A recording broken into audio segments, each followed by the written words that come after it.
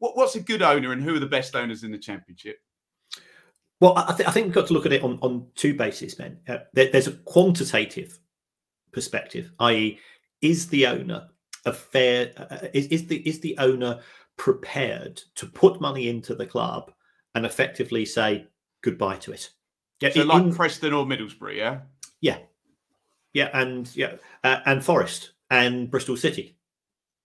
You know that their owners have put in ridiculous amounts of money. And also, and this isn't one of the good owners. Yeah, Mel Morris did put a lot of money into Derby. He didn't put it in necessarily particularly transparently, but he was a financial backer of the club. So I think we can look at things on a quantitative basis, and I'd include the Venky's at Blackburn there. And then you've got to look at things on a qualitative basis, which is effectively saying, does the club have a strategy? Does the club have a philosophy? Does the club have a plan? Now, a plan should last longer than the next transfer window.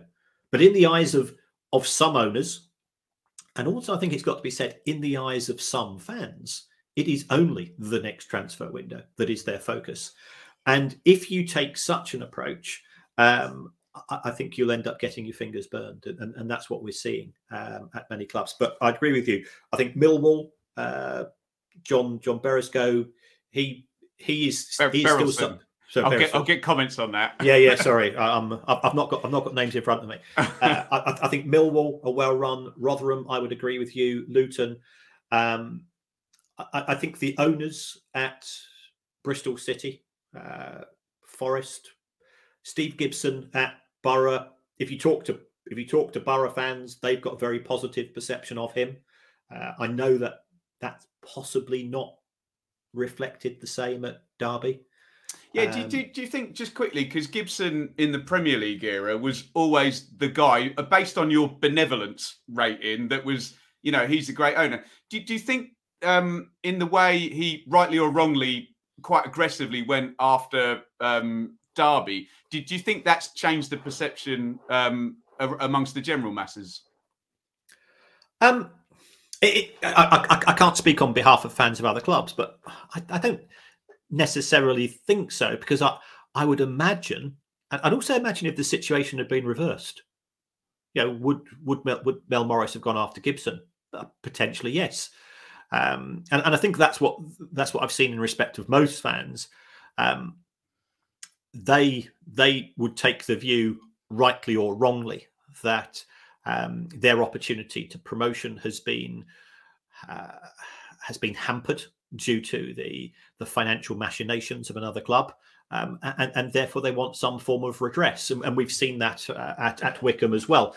We might be seeing that in respect of Burnley in terms of what's happened to Everton. So I think it's a sad thing for football that we are increasingly using litigation or the threats of litigation to settle issues. I don't want to sound too Corinthian and put a curled wax moustache on. I think it should all take place on the pitch, which I can understand people say, well, that's hypocritical because I'll be out of a job if it was just taking place on the pitch. But I think with the increasing use of charges, tribunals, legal claims, disputes that is arriving in football is not why we fall in love with the game. No, it's murky, isn't it? Obviously, you know where the next question is going, because it's kind of like the wacky races when you actually say all of these names in a row. But we've got Delia and the Potsos, the Americans at Burnley coming back, Prince Abdullah, Bet365, Dai Young, Trillion Trophy, Asia, potentially Mr. Bassini returning, who you mentioned, although I can't actually see that getting ratified. But who scares you in terms of Championship owners? If Lawrence Bassini got hold of Birmingham City, I would genuinely be very concerned about the club. For anybody that has not read it, I would thoroughly recommend the Charlton dossier for a a lengthy character assassination of Mr. Bassini.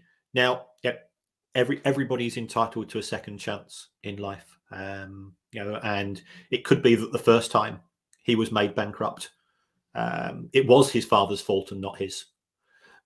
It could be that when he was banned from all football for 3 years, due to a review which said that he practiced secrecy and deception. I'm laughing at Kieran's sarcastic delivery here, not anything to do with Birmingham, by the way. Carry on, Kieran. It could, that could be very harsh in terms of his upstanding nature. It could be when he tried to force the club secretary to give him the contents of the club safe and all of the cash therein, that he had a legitimate and thoroughly upstanding reason for the use of that cash very, very quickly. I'm not here to question that. And also that when he left Watford Football Club, there was £1.5 million of money from the sale of Danny Graham, and money from the EFL, which I think unfortunately ended up in his bank account and not that of the club. But anybody can make that mistake, Ben, because I've been to a bank in a rush and paid in. Yeah, remember the days when we used to pay checks in? It can happen to anybody. The fact that the funds weren't received by the club was just one of those things.